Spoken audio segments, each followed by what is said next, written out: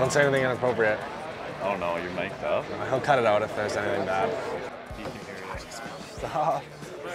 Stop. Using the equipment provided. So the provided, you have 2 wood planks, and then you're trying to get this over. Heads up. Oh. Yeah, long step. Long step. There you go. There you go.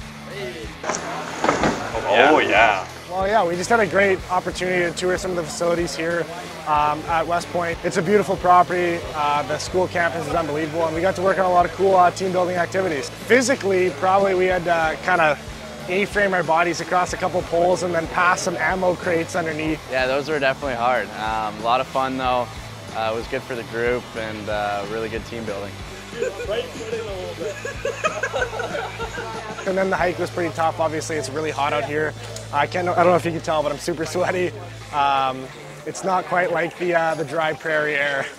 Obviously, we're not all on the same team outside of this camp, but it's definitely something we can all take back to our respective teams, and it's a lot of fun just to get to know the guys around here too. Yeah, just really powerful, the kind of unity that this country has. And so yeah, one, just the hike and getting up there and getting to kind of walk the same paths that other people do just to celebrate life and celebrate bravery. Just seeing the rocks up there and kind of the message that we were given up top.